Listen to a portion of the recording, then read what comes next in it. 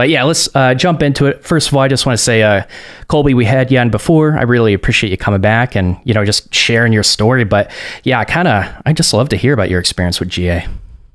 Yeah, man. Thanks for having me back. I appreciate it. Always a pleasure. Your content is a big part of why I decided to get into becoming a developer in the first place. So yeah, man, as always, I appreciate you having me on, and yeah, thanks for doing what you do. This is good stuff you're bringing to the public. So let me just open it by saying that. Appreciate it. Yeah. So I was, like you said, I was on here previously. We were talking about the subject of that video was basically talking about how I could make the most of my coding bootcamp experience. I'm wearing the same sweater as I was last time. I got my Sound the Developer certified sweater on, but yeah, I'll just jump into it by kind of going through the experience that I had. I landed on GA primarily because of their PR. They have a relatively solid front end. Their marketing department has done a really good job. I want to make it clear I'm not here to directly disparage GA or the idea of attending a coding bootcamp in general. I'm basically here to talk as objectively as I can about my experience and hopefully speak up for people who ultimately can't as a result of what I'll dive into now. So excuse me for being slightly choppy, but I'm just going to pull my notes up here. So the experience at General Assembly started out fine. I didn't really have any complaints going into the first couple of weeks. Starting a couple of days into week 1, there were some minor red flags that started popping, showing up, that I think were only really recognized in hindsight. So the biggest one, all of it started manifesting from the TA that we had at GA. From day 2 or 3, he had his camera off for the majority of the class sessions, which is say what you will, it's fine. I'm not worried about it. GA does have an expectation that as students, you are expected to have your camera on and be participating at, basically at all times. And, but I get it. People have bad days, bad hair days, forgot to do their makeup. They're stressed. They just stopped crying, whatever. So there's reasons you can, have your camera off that are perfectly reasonable for an hour or even a day, but in my estimation. But 2 days turned into 3 weeks of not seeing our TA's face. He was logged in the whole time, but we just never saw him. And with that came a complete lack of participation in terms of helping people as well. So yeah, that's when it started bugging me and some other people as well. I brought it up kind of informally to our lead instructor right before Unit 1 ended, which was, a month, 4 or 5 weeks in, something like that. But it really started bugging people when Unit 2 came around, because there were people that were falling behind and they needed help and they weren't getting it. And they weren't being properly evaluated to tell if they even needed that help in the first place. So I decided to bring it up to my student success manager, which, if anyone listening doesn't know, is part of the structure that GA and a lot of boot camps have. They'll have a rep that's, supposed to be a liaison between representing GA and representing you to make sure that you're getting an optimal learning experience. And we didn't really get answers from that.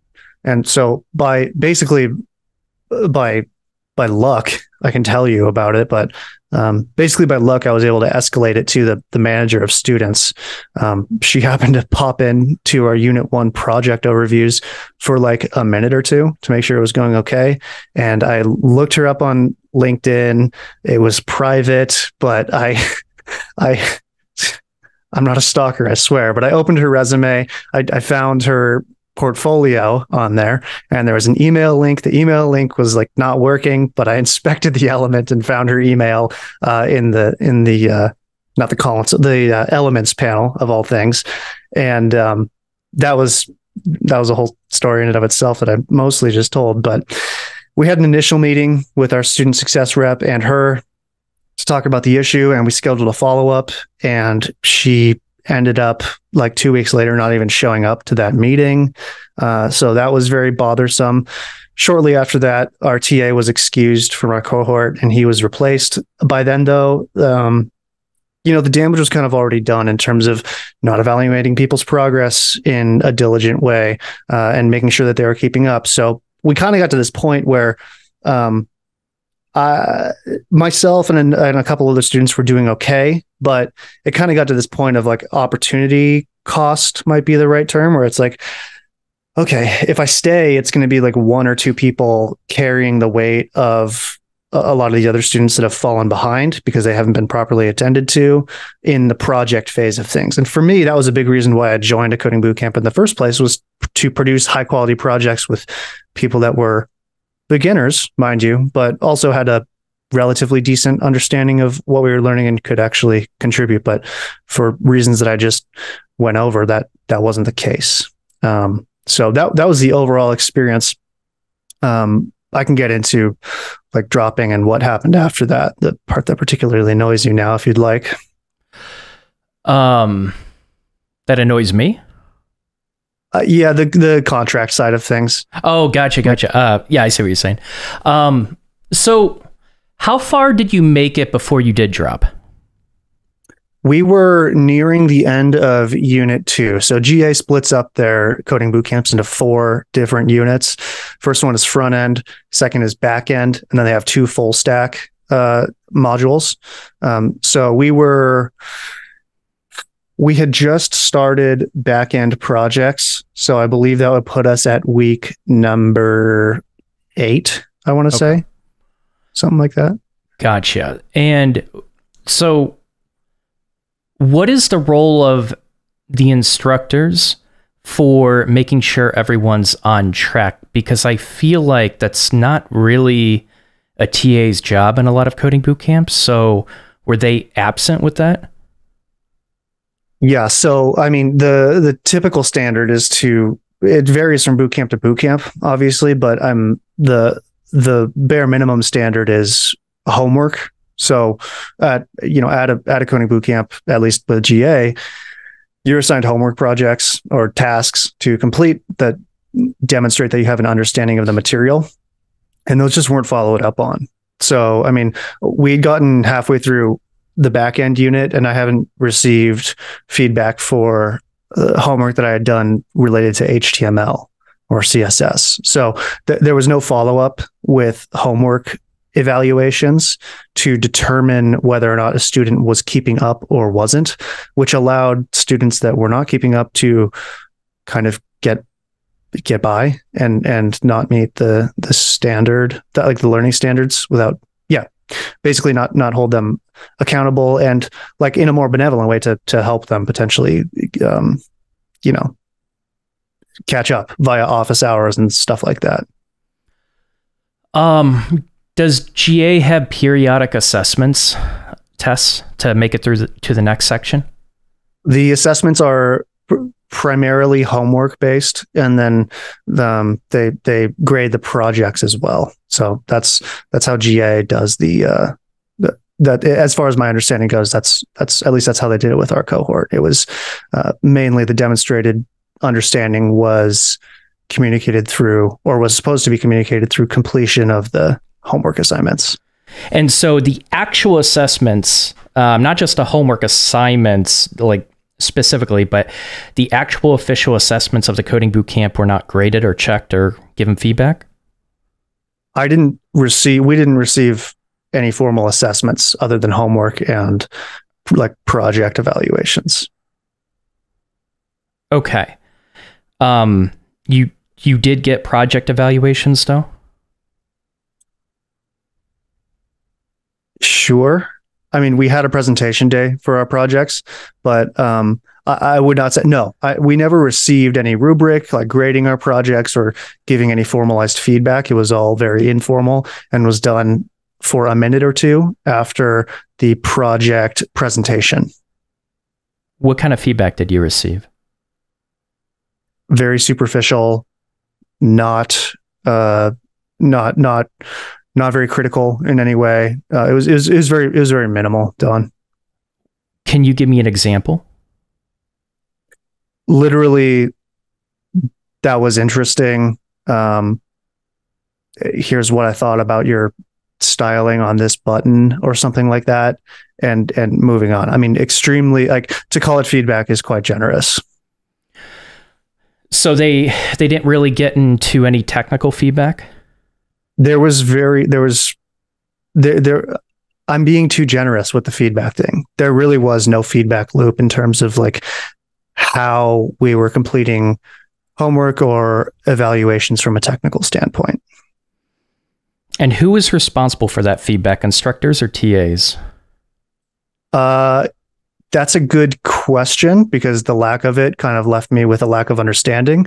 By my understanding, I would say that the TA would pick up on things like the homework assignments, probably, and then escalate any questions that they had to the lead instructor. And then probably the projects will be primarily evaluated by the lead. But that is almost entirely speculation. Okay. Cool. Thanks for giving me some extra context. I'm just trying to piece Sure. I wish I could give you more, but it's given my experience, unfortunately, I don't have the best answers for these things.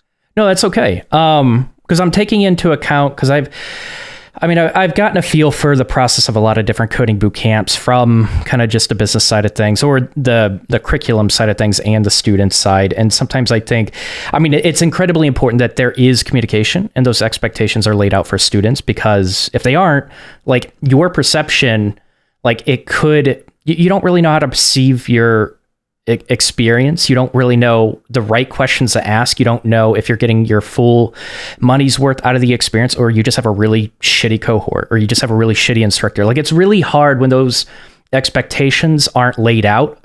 Like, for example, like, hey, you're going to get homework assignments. We're going to make sure that you're actually learning what you need to learn. We're going to make sure you don't fall behind. And here's how we're going to do that. Here's the assessments. This is the kind of feedback that you're going to get. And I think it's a coding bootcamp's responsibility to ask those questions, but all too often, this is actually kind of a common thing when staff are stretched thin, where I highly encourage students to ask those questions up front with admissions, which I understand, like, not everyone's going to hear my advice and they don't know what they don't know coming in, but that is my advice. Yep. Anyone listening to it, like, ask as many questions like this, especially when it comes to assessments, and making sure that you're going to be qualified to go to the next section and keep up with things. And what happens if you fall behind? These are all really good questions to ask. But, it sounds like, because we had a casual conversation about this before, and you shared that, like, it ended up being a pretty bad experience for a lot of people. Several people dropped out. So let's jump into that. Start talking about, like, or share your experience with you kind of moving to actually quit the program, and things you've heard from other students with your cohort. What were they experiencing? When did they quit? How many quit? So I was very fortunate to land a junior position as a WordPress developer before all of this went down. So my story is different than essentially everybody else's in this situation. But basically what happened, just to continue from the story that I mentioned, our TA ended up getting replaced, and the next TA that we got was fine. I suppose what you would expect from a TA to begin with. But the instructional quality, because of the lack of assessments, promises that were made to review certain things that we were learning not being fulfilled, etc., just left me in kind of a position where I was like, I'm learning a lot from this job that I have currently. I'm relatively disciplined outside of work to study on my own. So I'm going to make the decision to withdraw from this cohort, because there's so many students that are behind, I don't perceive this opportunity as being really any more valuable, maybe less valuable than sticking around for group projects. So I decided to withdraw. At that point, I was just expecting GA has a condition where if you withdraw up to 40%, like at any point up to 40% of the length of the cohort, you get the difference that you've paid back. So at that point, I was planning to pay in cash. I'd paid like $8,000 so far, which was roughly half of the admissions. I got like 4 of that back, and that was that. But about a week and a half later, we had a very small cohort. We started off with 12 people. By the time I withdrew, there were 8 or 9. And a week after I withdrew, all but 2 of the remaining students dropped the cohort. So it was 1-to-1 teacher to student ratio. And I think that GA made the appropriate decision at that point to shut down the cohort, because it was, it's a financially insolvent cohort at that point. There's no reason to keep it going when you could just shift students to the other cohort. But because that blew up in the way that it did, this was like a 3.5, 4 week process, but they went through basically a process where they decided, hey, we can make an exception to our contract, which says that you only get, up to 40% difference, et cetera, like I just explained. And we're going to be issuing full refunds to the entire cohort. The only condition that they were going to do that upon was if any student that wanted that full refund, they were requiring to sign a document, which is essentially an NDA. It's a non-disclosure, non-disparagement. The story ends with all of the students ended up signing that NDA except for me. So out of 12 students, I'm the only student that attended that cohort that is even legally allowed to talk about this experience. Which I'm sure we'll hear your opinion on that, but I think it's quite shady personally. And that includes leaving any reviews for the cohort online, et cetera. So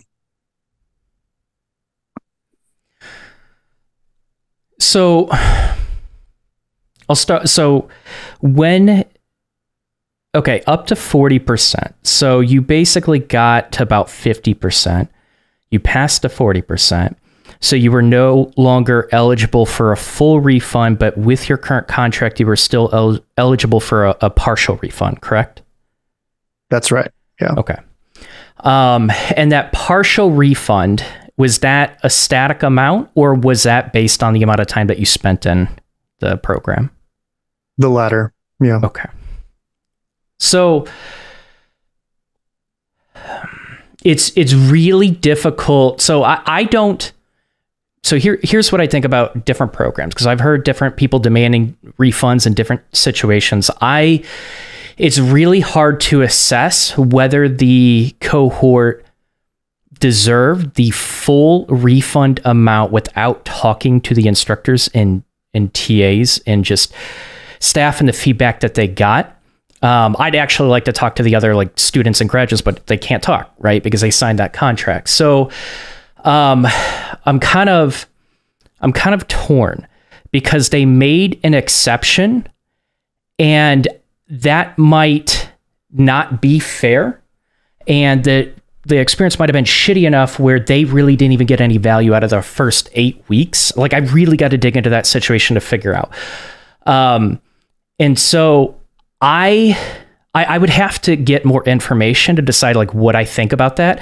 Overall, it just sounds like the experience is shitty. Whether students deserve the full refund or not, and not just a partial, I don't know. So that's my honest opinion about that. But what is absolutely disgusting is silencing someone from ever leaving a review, right? Because this is huge with marketing. When you don't know, you're spending over $10,000 for this program, 10 to 20,000, and all you can do is literally look at reviews online. If you don't know someone that went into the program, that's all you have, right? Yeah. And so you are spending that much money, which is not a small amount for most people, to get a holistic picture of what the program is like. You're going through all of these different reviews, and I've talked about this in many different ways. A lot of negative reviews are axed from ever becoming public, and this is one way that it can happen. But you are essentially paying and agreeing to that amount based on all of these reviews, mostly positive for every single coding bootcamp, which is bullshit. And you are agreeing to that amount given that expectation, when a lot of obviously going to be negative reviews in your cohort are being snuffed out. You're not getting the whole picture. you're not getting these reviews. And regardless of like whether they deserve the full refund or not, when you legally silence people, how are you supposed to make an educated decision whether this program is actually going to be right for you, and it's actually going to bring you to actually getting a full-time software engineering position? Because a lot of times you're looking at these reviews, you're like, okay, what's relatable, right? You're trying to attach to different stories and different backgrounds. Oh, this person came from this background, or this person had anxiety, this person had this person had that. It's like, okay, I want to get that. Like a lot of people try to relate to certain reviews and try to be like, okay, this is most likely going to be me, and this person had a decent experience. They really liked the instructors, but the instructors didn't really encourage a lot of group activities, blah, blah, blah, blah, blah, blah, blah. But now you get all of these negative reviews that say why they might not benefit from this program, why this program might not be a good fit, why they might not be able to trust the instructors, the staff to be able to, handle these types of situations efficiently, because it sounds like this situation went on for a long time. And so all these stories are snuffed out. Why should anyone trust a coding bootcamp when you don't have the whole picture? And that's what pisses me off, is just like, I actually think it's a great idea to offer that full review, or at least say, hey, do you want to jump into another cohort? We'll make sure that you catch up, blah, blah, blah. And you're doing everything possible to make up for that bad experience. But I mean, if people don't feel like they're getting it and you offer that full refund, it's like, even from a PR move, it just seems shitty to silence people like that. I honestly don't get it. It's just such a bad idea. Yeah, I mean, I agree wholeheartedly, man. And you only hear about these silencing situations when the rare person slips through the cracks. And like, I don't have money coming out of my ass. I have 2 kids. We have a third on the way. Like, I got fucking bills to pay, man. So to skip out on the extra $4,000 that, in my opinion, for GA dissolving the cohort was more or less due back to me, especially since it was due back to everybody else, is no small price to pay. So again, I'm grateful to be on here. I have two notes about what you just said, if I may. First off, you're right. The majority of the students did not represent themselves in a way that was appropriate when things started going south. If I could give anybody advice that is planning on attending a coding bootcamp in this video, it would be to speak up for yourself. If you're falling behind, if you don't like the instructor, if you think you need a different cohort, it's like, if you're not speaking up because you're afraid that somebody's going to see you as rude, it's like, throw your manners out the window in that regard, because this is your education. You're paying in 6 months what people typically pay for a year of university instruction, which is, I think, is quite overpriced as well. That's for a different podcast. But like, if you're going to make the decision to spend this much money, you have to have the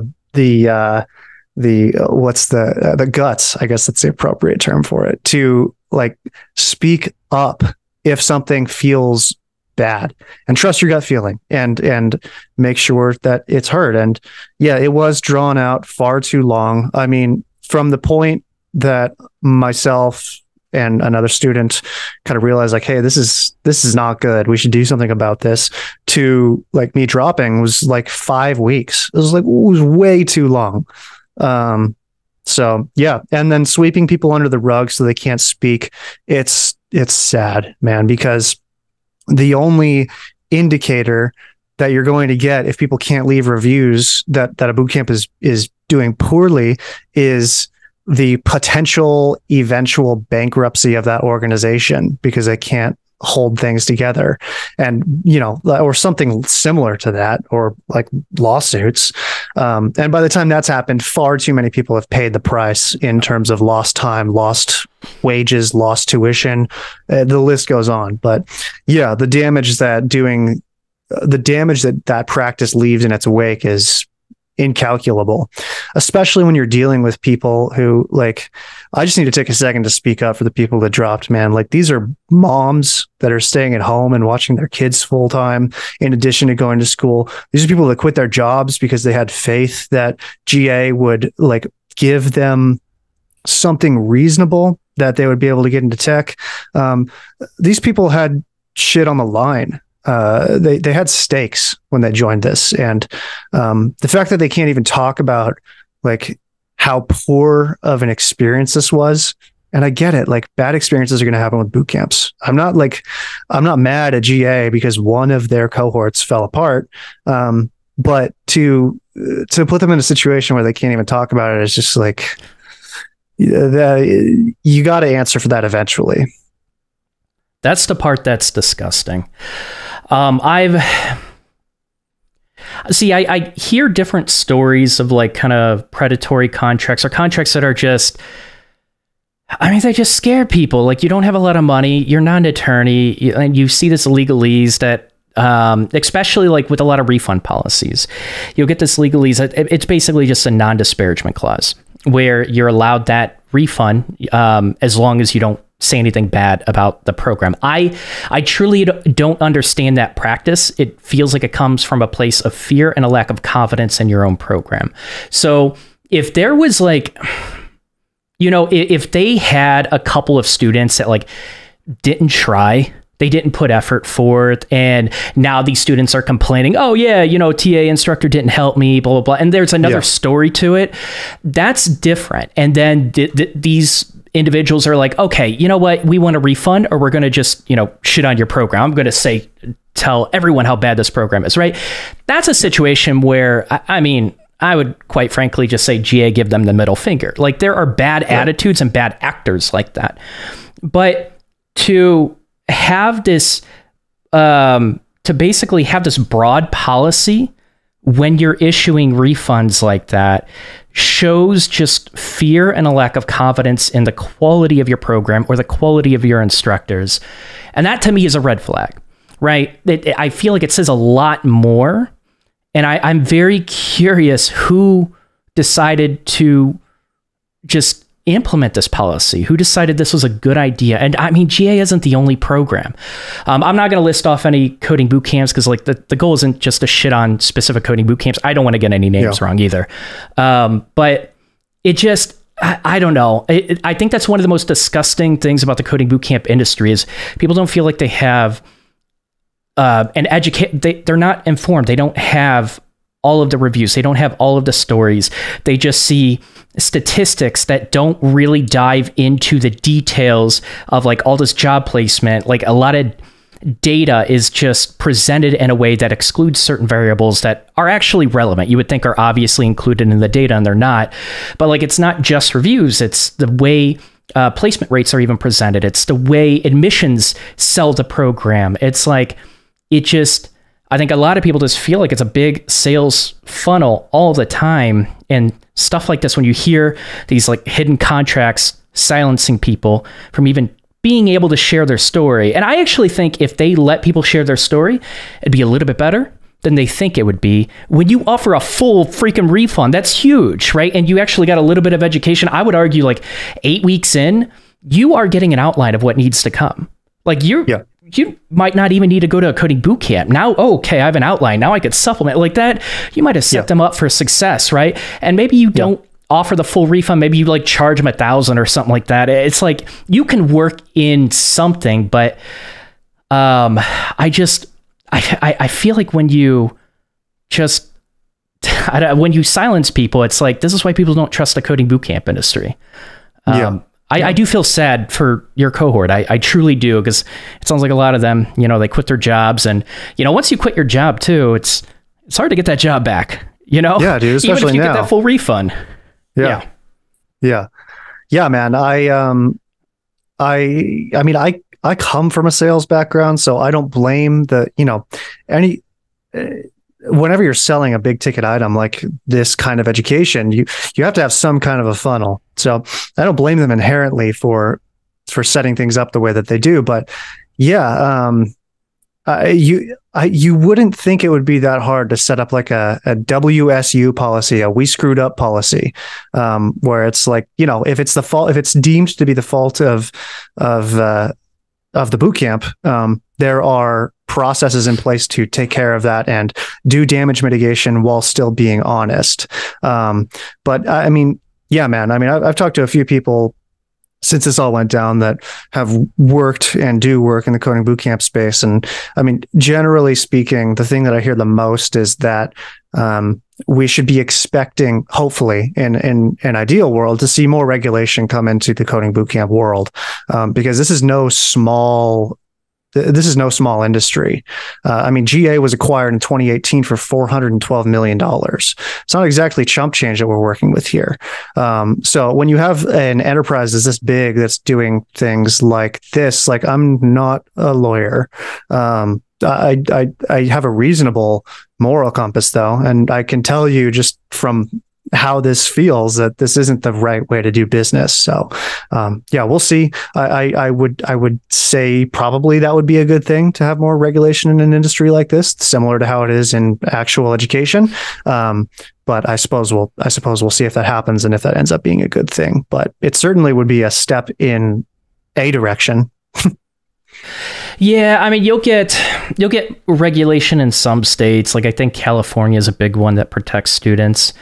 But yeah, to get something that's going to be spread across multiple states, you're in the wrong country for that. That's not how our country operates. And that, there are pros and cons to this setup, but you might even consider, honestly, like, if you really do, especially when you sign an ISA, especially when you sign a contract that puts you a little bit at a financial risk, or that you're going to be owing a lot of money, I feel like maybe you lean on, like, look into the state that the coding bootcamp is in and try to lean on a little bit heavier regulation.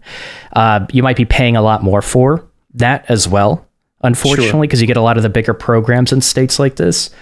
But yeah, the coding bootcamp is weird. I don't think we're going to get regulation anytime soon. And I think until alternative education starts getting taken a little bit more seriously, that regulation is not going to come, because you don't really get any government aid. It'd be nice to see, like, government financial aid for alternative education rather than dumping and, like, getting $100,000 in debt with, a CS degree necessarily, when you truly can't afford that. But it's a weird situation. I think a lot of coding boot camps are just going to start dropping, to be honest, if this market keeps up, but we'll see. Yeah, we certainly will. Yeah, man. Yeah, it's wild, man. It's quite the situation. This is not what I was expecting when I signed up. That's for sure. But I really appreciate you sharing this story, because you're the only one in your cohort who apparently can. Right? Yeah, man. So I'm one of 12. So, I mean, at least count me for, like, you can know if you look at what is it? Course Report. Is that the website? If you look at a review website and you're looking at GA, I would say at a minimum, count for 12 negative reviews that you don't see on there. And you do the implications to figure out if this might have happened before. I think we know the answer, but yeah, I think this is a interesting approach that is probably more common than most people anticipate. I think so too. Did you leave a negative review? I have not. I've been posting regularly to my YouTube about it. I just haven't gotten around to leaving a review myself. So I need to get my $4,000 worth and get that thing out there. So I agree. Yeah. It cost a lot of money. So this sounds like a really shitty experience. I'd be really curious. So if any GA students, you're watching this, or any other students from different coding boot camps, like, the problem is there are people that will reach out to me and try to be anonymous, and they don't really want to speak up, even if they didn't sign a contract that would put them at legal risk. People just don't want to put their face out there. So please, like, this happens all the time, and I'm just kind of yelling into the wind when you're trying to get me to share your anonymous stories. A lot of people just think I have it out for the coding boot camp. The number of times I've been accused of that, it's just like, just come out of the podcast, like, please, like, because yours, I guarantee your story isn't a solo story. There's so many other stories out there. I agree. And I did want to make sure that I took a minute to say, like, I have a similar experience on, my channel is much smaller than yours at this point, but I have a similar experience where like my comments are filled with boot camp pessimists, let's put it. And I wanted to make a note, like I am not anti-coding boot camp. I think that a good percentage of coding boot camps are set up in a reasonable way, and they produce reasonable results for people who put in a lot of work. And I think it's a viable option for a ton of people. I wouldn't generally say don't go to a coding boot camp. I don't think that's the right answer.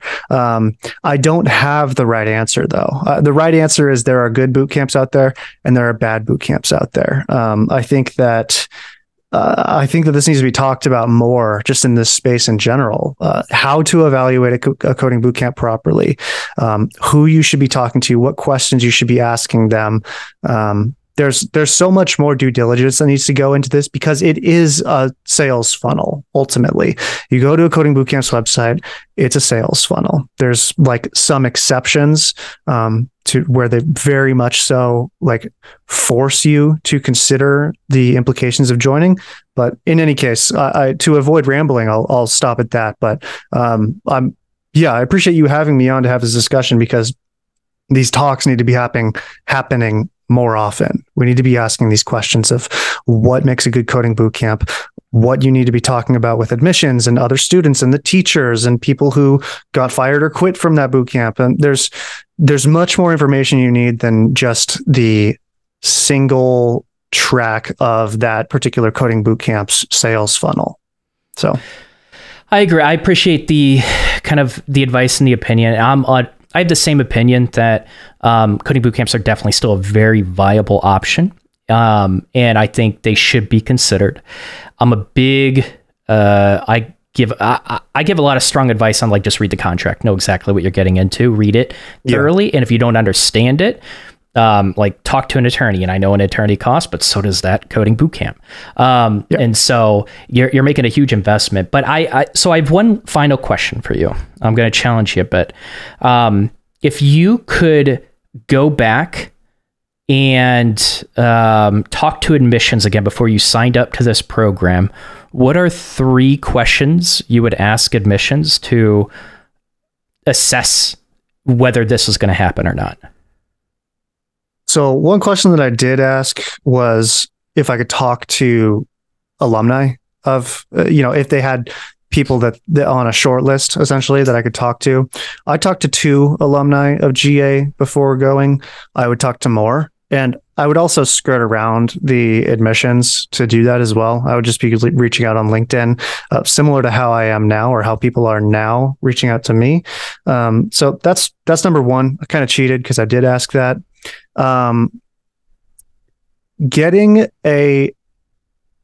Let's see.